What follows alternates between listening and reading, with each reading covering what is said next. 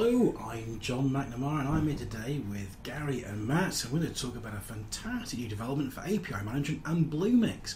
First off, though, shall we introduce ourselves? Hello, I'm Gary Chapman. I'm the lead technical writer for the IBM API management product. Hi, I'm Matt Roberts. I'm the architect for IBM's API management product on cloud and the integration with Bluemix that we're talking about today. Fantastic. Okay, so as a nice recap for anyone who's not listened to our podcast before, though I can't quite believe that's possible, should we talk briefly about, as a Bluemix developer, why would I care about API management? Yeah, it's a really good question, John. So, as you'll be aware, and folks who are familiar with Bluemix, one of the main goals of Bluemix is to give you a chance to put your applications or your services into this kind of public hosted environment that's managed by IBM on your behalf. So typically when you're doing that, you're exposing some sort of service, whether it's a REST service or a SOAP service that provides access to that application's capability. And then the question for you as the provider of that service is how do you externalise that to consumers so you can make it available to your friends, your family, or your colleagues.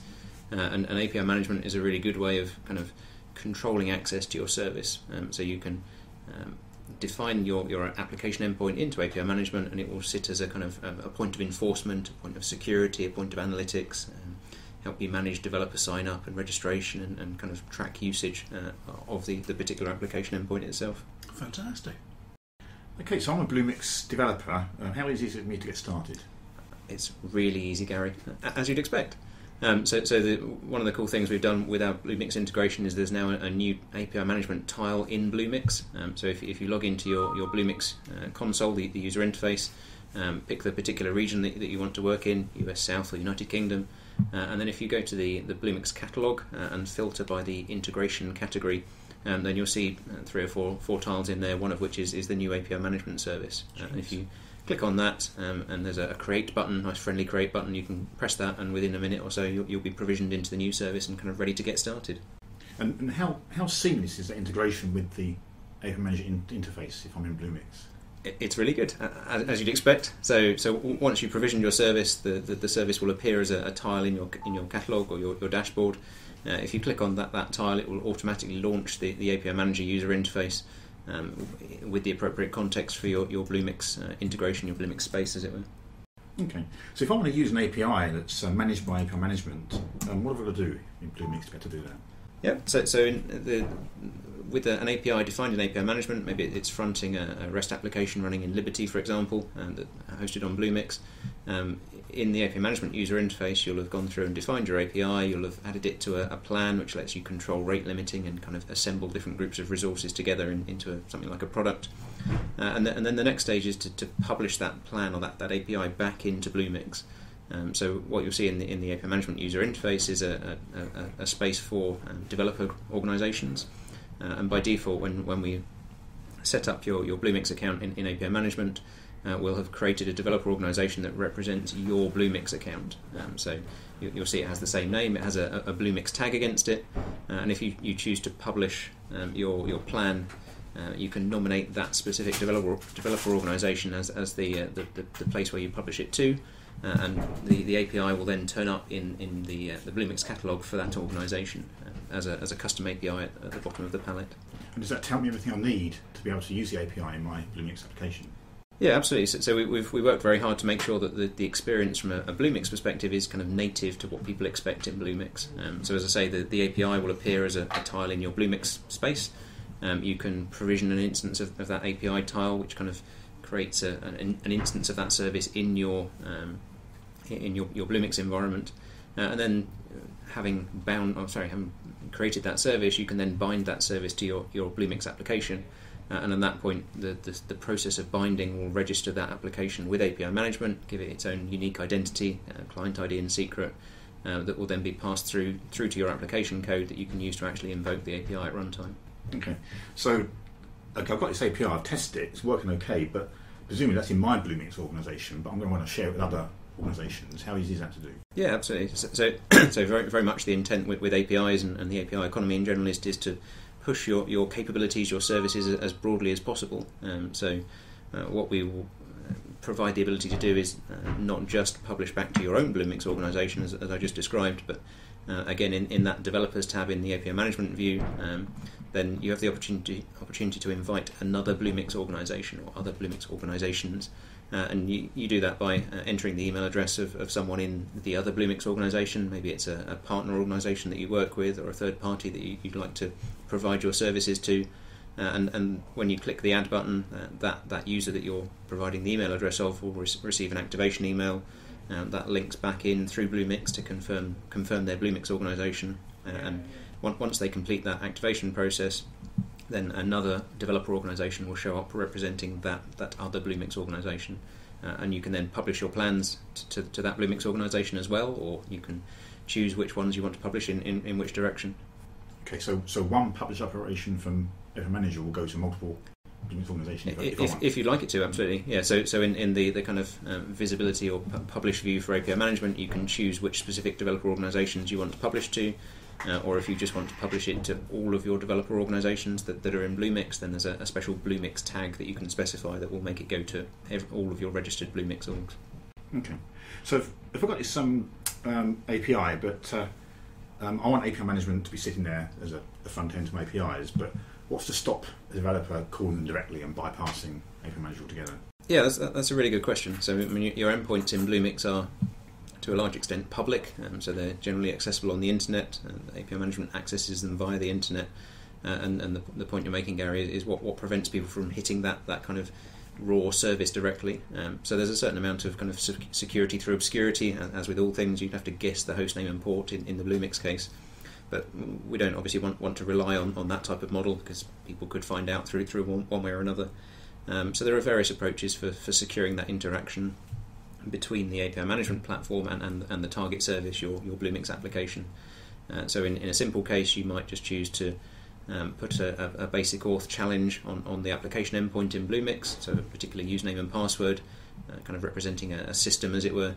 And then you can burn that username and password into the API management API definition. So when it makes the call to the target service, it will provide that to establish that trust. And that's pretty good. It kind of does the job. But for extra security, you can also set up SSL mutual auth between the API management platform and the target service endpoint. So in the Bluemix application, you'd specify a particular client certificate that you were willing to accept requests from, and you'd place that client certificate into the API management configuration, and vice versa for what the API management server is talking to. Okay, so also from a security point of view, if I've got application endpoints and they're running inside my on-premises data center, how can I access those to make those available as APIs in Bluemix? Yeah, and this type of scenario is where the power of Bluemix comes in, as it were.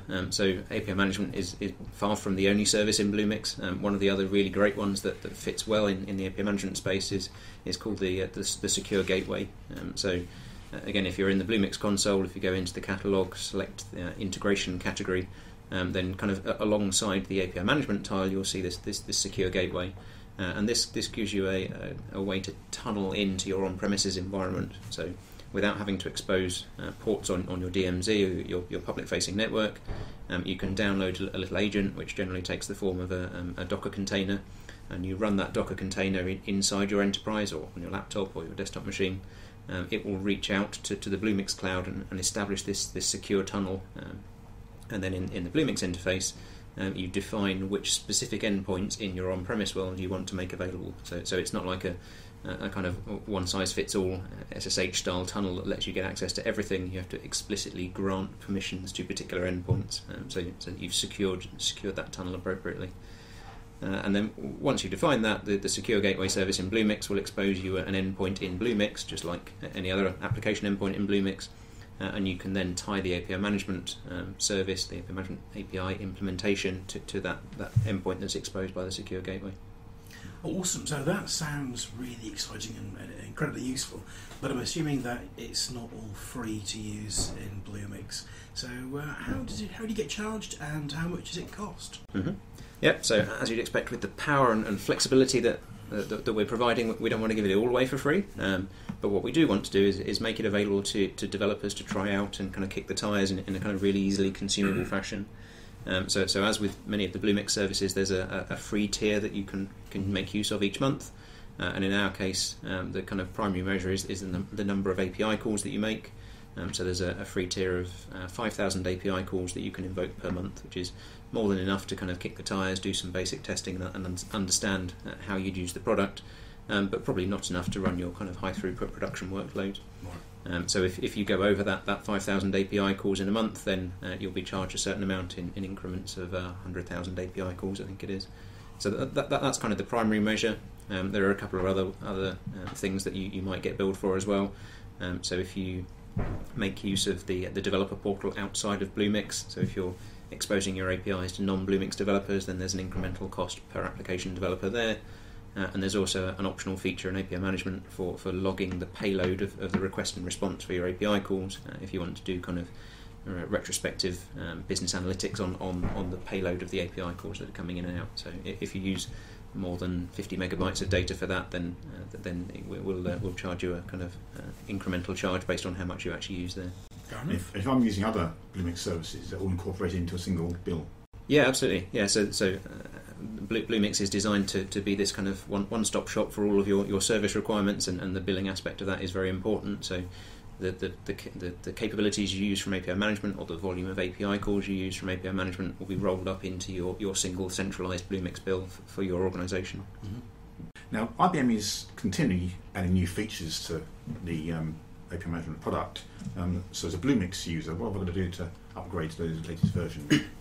So the great news about a hosted managed offering like Bluemix and like API management's public cloud as well, similarly, is that IBM's responsible for doing all that kind of nitty-gritty upgrade and management activity for you. So when we release a new version, as we did a week or so ago, that's automatically rolled out to the entire of the Bluemix estate at the same time. So our operations team work very hard to kind of make sure that that's a seamless process with zero or minimal downtime. And the next time you log in, you'll find these new features available, but your existing APIs will still be kind of merrily carrying on. They'll kind of seamlessly migrate from the one version to the next. And do you announce information about the updates? Yes, yeah, absolutely. Yeah, so we have a Twitter feed for our IBM API Management Ops team, which is where we do the announcements when either there's an upgrade happening, or in the rare occasions we're experiencing problems with the service. Then we kind of post that there as well, so that people can see what the current status is. There's also a status view in Bluemix as well for all the services that will give you updates as well.